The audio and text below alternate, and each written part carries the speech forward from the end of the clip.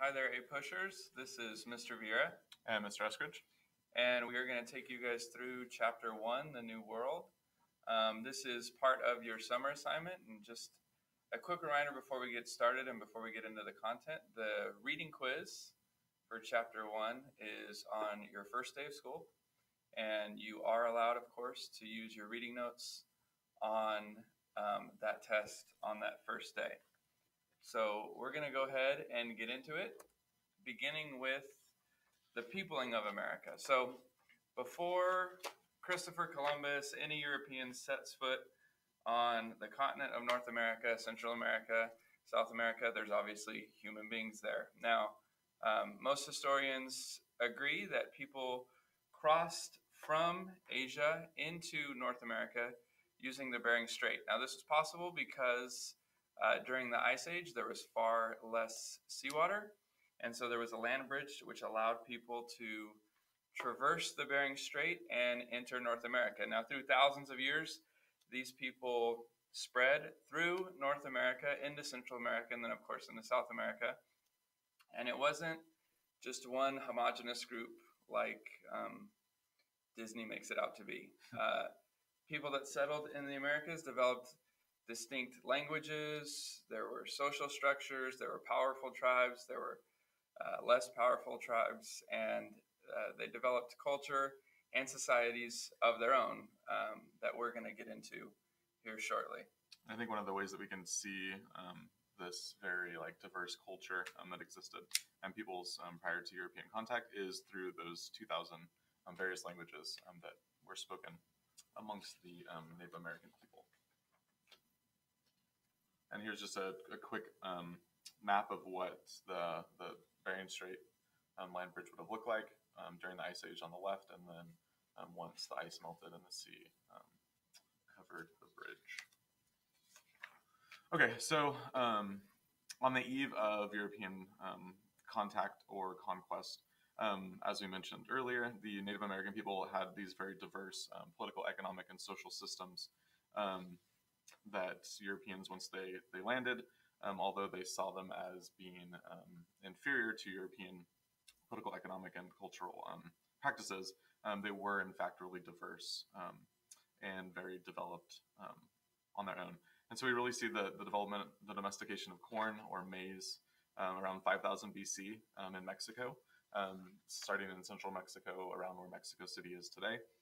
And then we see the spread of corn northward and southward throughout the Americas. And what corn allowed people to do is to become more settled in their villages and allow them to domesticate themselves more.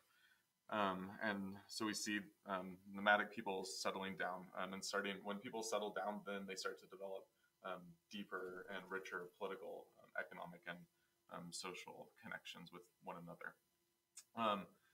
There's a number of powerful tribes or kind of powerful regions throughout North America, particularly in what will become the United States, that historians look to as kind of examples that they differ based on region. So in the Southwest, we have the Pueblo people in the Rio Grande River that are developing their own culture, their own political, economic systems. Up in the Northeast, we have the Iroquois, who again are more developed, settled, and that's really where at least the English are going to come in contact with first. And then down in the Mississippi River Valley, we have the Cahokia, which is a good example of kind of the diversity and the structure of the Native American peoples in these dense populations. Okay, so here, a lot of what you're going to experience in AP U.S. history, and one of the things that myself and Mr. Eskridge will both preach is using specific examples when you're writing, in conversation and discussions that we have in class. And so throughout these lectures that we give, we're going to show you guys the way in which we use specific historical examples. So we mentioned the Cahokia tribe of the Mississippi River Valley, and this is an artist rendering of what that settlement looked like. And as you can see, when the Europeans land in the New World, civilization was present here. Obviously, there's more famous cases of the Aztecs and Incas, but in the modern day United States, there's cases of these massive, powerful tribes that had a social structure, government systems of their own, and the Cahokia are a good example of that. They were tens of thousands of people living in this city when Columbus sets foot in the New World in the 1490s. And here's just another example of those diverse and really established populations. So here in the southwest, we have the pueblo, the cliff dwellings, these highly defensible structures, communities that were literally carved into the faces of these rocks. So yeah, just shows the diversity. Okay, so let's talk a little bit deeper about the people themselves, their lifestyle, their day-to-day, day in, day out, what we saw in the Americas on the eve of conquest. So one of the things that was common throughout the southeast United States was an agricultural practice known as three-sister farming. Now, three-sister farming involved planting corn, bean, and squash together. And this would lead to the Native American tribes in the southeast and on the east coast of what is the modern day United States having high caloric intake. Now, in chapter 2, we'll talk about Jamestown and we'll talk about some other English settlements. But one of the realities is that the tribes that the English settled in when colonization began were much taller than them, healthier than them, had longer life expectancy than their English counterparts. And a lot of that is due to the diet. The diet of tribes such as the Cherokee Creek Choctaw, the Powhatan Nation, which we'll talk about in chapter 2.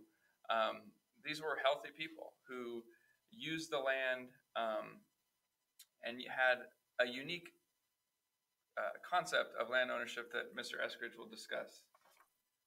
Okay, so we're going to be doing a lot of a push of really comparing and contrasting different communities. And at the beginning of the course, we're looking at what do the Europeans bring to the table, and then what do the Native Americans bring, and later we'll introduce what do Africans bring to what will become this kind of mosaic of what will become the United States.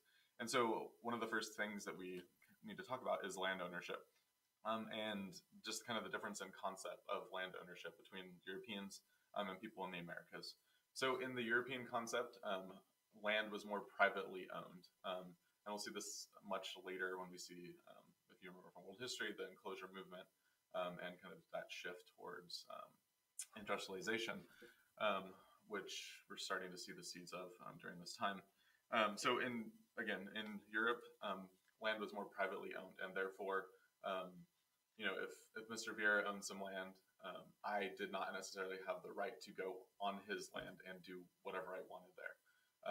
And so that's very much how the Europeans saw land use, as it was, held within an individual or a family, and therefore outsiders could not come and interact with that land without, maybe having to fight for it or pay for it or in something like that, some ways. Whereas in the United States, or what would become the U.S. In North America, we have kind of different ideas of land ownership, where land was more communal and land existed for the benefit of the people. And we're going to see this play out in numerous different ways later. But so when Europeans come, they lay stake. They claim this land in the name of England, this land in the name of Spain, and in the name of Portugal. And for Native Americans, they don't understand that concept because land is not held that way. So they're really baffled by how can these people come and say that this is their territory? How can they claim ownership over this? And so we're going to see conflict over that, those different things. So moving on. So we just put this here as an example for you guys to see the three-sister farming method, what it actually looks like. You can see the diagram on the left-hand side. And then just your regular stock photo that we pulled from the internet of what three-sister farming looks like. So the corn, the beans, and the squash all planted together, maximizing the use of the land. Okay, so another thing that we're going to really hit on and hammer in throughout this course is when we look at immigration, all right, sorry we got cut off there. All right, so as we talked about, we're going to be talking a lot about immigration with an I, which is moving between countries, and we'll also talk about immigration with an E, which is moving within a country, and we'll also talk about migration, which is kind of just more general moving around.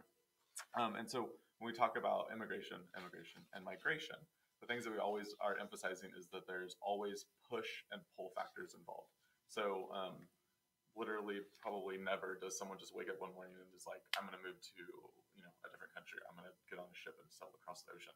There's something that's always like driving and motivating a person or people to get up and to move.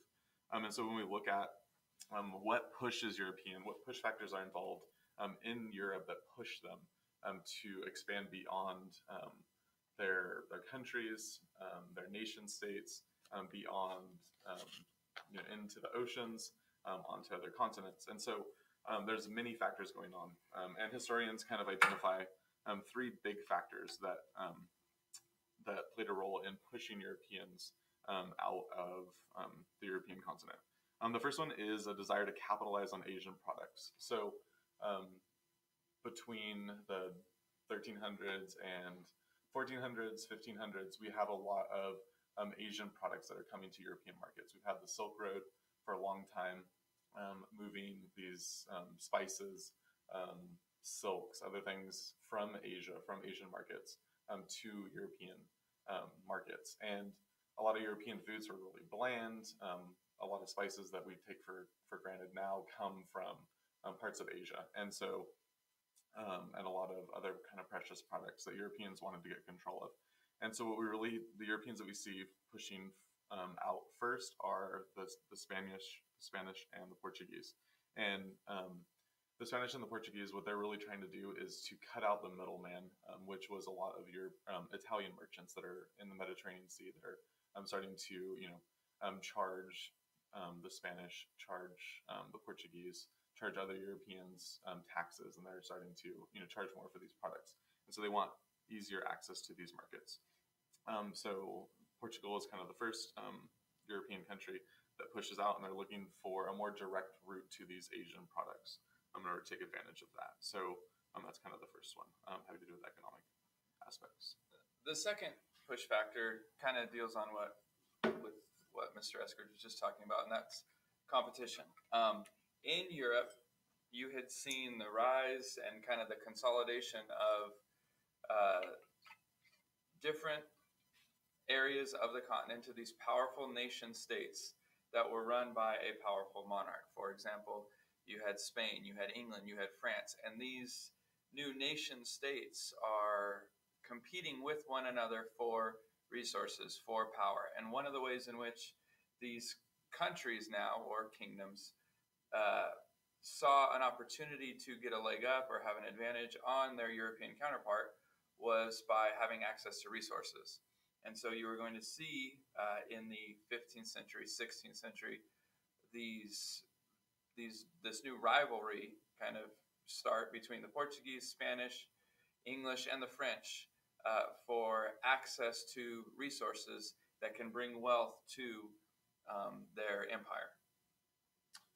And as I mentioned before, the Portuguese and the Spanish, and later the English, and also the Dutch are going to be these first countries, and the French as well, are going to be the first European countries that really kind of launch out from their land into the ocean in order to find these new markets or these new trade routes.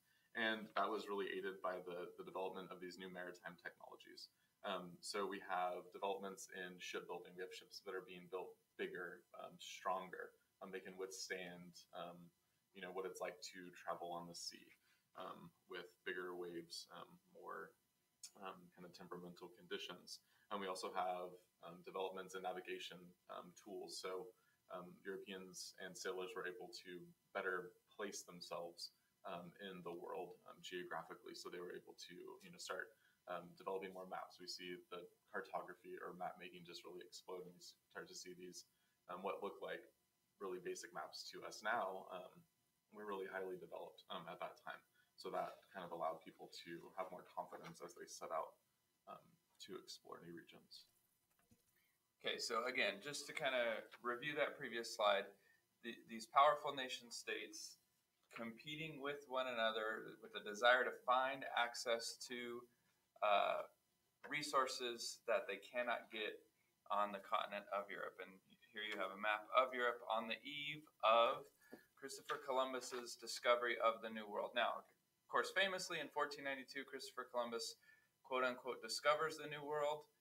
I don't know if you can actually discover something that has people living on it. It's like somebody from Hanford saying, "Look at this new land of Isaiah that I found." But he discovers a new world for Europeans by and large. So, far more important than Christopher Columbus, the person, is the system that his discovery sets up in terms of global trade. So, when Christopher Columbus lands in the New World, that sets in motion what we call the Columbian Exchange. Now, the Columbian Exchange was a system of trading routes and the movement of resources, living things, human beings that impacts four continents. And we have those listed here. You can see the reasons for, or the different ways that the continents were impacted. You start off with Europe. Now, Europe is going to provide the markets and the capital, and they are going to be the colonizers. The Europeans are the continent that is going to spread their influence throughout the world, conquering, subduing people in three other continents. You have the New World. The New World, of course, includes North America and South America, and that's in the Columbian Exchange system. That is where the natural resources come in: gold, silver, plants, animals, resources that the Europeans could not get on their continent. They are going to pull and extract from the New World. And then, of course, the continent of Africa. Africa will provide resources to Europe, but it will also provide the labor that makes this system run. And that, of course, is in the form of slave labor, which was not new which wasn't invented with the Columbian Exchange, but it will really be systematically put in place as a result of European colonization of North and South America. All right, so just kind of touch briefly a little bit. Again, we're trying to establish that when Europeans arrived in North America, in the New World, they did not find peoples that were, backwards, that were undeveloped, uncivilized, but that they found peoples that had these really highly developed societies. And so one of the things that we can think of is, how were Europeans able to relatively quickly subdue and establish control over these other populations? And so we have this idea of guns, germs, and steel. And so think of this as kind of like a suitcases that Europeans are carrying with them on their ships, on their horses, as they're going out and making contact with all these new people, be it in the New World, North America, Central America, South America, on the continent of Africa, to a certain extent, and then even in Asia as well. So if we think of guns, we're thinking of superior weapon technology. Europeans had pretty much stolen from Asia, from China, the use of gunpowder. And so Europeans have guns, and you don't take a knife to a gunfight kind of thing, because guns are superior. They can subdue someone a lot quicker. Then we have germs, and that's really an important thing of the Columbian Exchange, is the fact that Europeans brought these microbes. They brought diseases with them that they did not really know that they had with them, that turned out to be extremely powerful weapons and useful in subduing these other peoples. And Europeans had developed these from their domestication of other animals like cows, pigs, sheep, other goats, other things like that. And so they had developed these close relationships with them, lived near them, and so they became immune to a lot of these diseases that the animals carried. And people in the New World did not have any real large draft animals or domesticated animals. So they did not have immunities to those diseases. And then steel. So this kind of just goes to superior technology that the native peoples of America just didn't have. And therefore, Europeans were able to use that in order to subdue those people. Okay, and then this is an image that you will see again, and you'll probably see for the rest of the school year, really, and it's the Columbian Exchange kind of graphically represented. And you can see the movement of people, the movement of resources, crops. Okay, so again, this just represents the movement of the living things in the Columbian Exchange. The most important of which, in terms of the next 100 years of colonization, is probably going to be disease, as Mr. Eskridge said. All right. So Spain is really the first European country to make contact. As Mr. Vieira talked about, Columbus sets sail. He convinces the Spanish queen and king to fund his expedition. So he's sailing under the Spanish flag, even though he's Italian. And so we have Spain make contact. Christopher Columbus first lands in the Caribbean on what will become the island that is, half of it is Haiti, half of it is Dominican Republic. And then from there, he's going to, quote unquote, discover the other islands in the Caribbean before the Spanish finally get to mainland North America in like the Yucatan Peninsula in Mexico. Okay, so what Spain really develops after they are able to conquer the Aztecs and other developed peoples within Central America and Mexico is Spain is going to look at, how do we control this region now? And so what Spain establishes first is known as the encomienda system. The encomienda system has shown up multiple times on previous APUSH exams, comparing and contrasting Spanish colonization with English or with others. So it's important that we know and understand the encomienda system.